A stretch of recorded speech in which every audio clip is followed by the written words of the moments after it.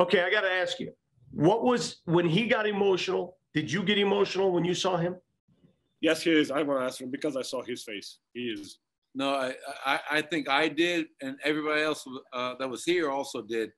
It was a big surprise. He came in off the track, not expecting any of this, and to see the owner, Josh Kroenke, to see Tim Connolly, to see his head coach, to see Felipe and Ogie, and not head coach. I mean, and family, Beban, Papi, everybody else that he loves and cares about. It was a moment that I'll never forget, and I think Nikola will feel the same way.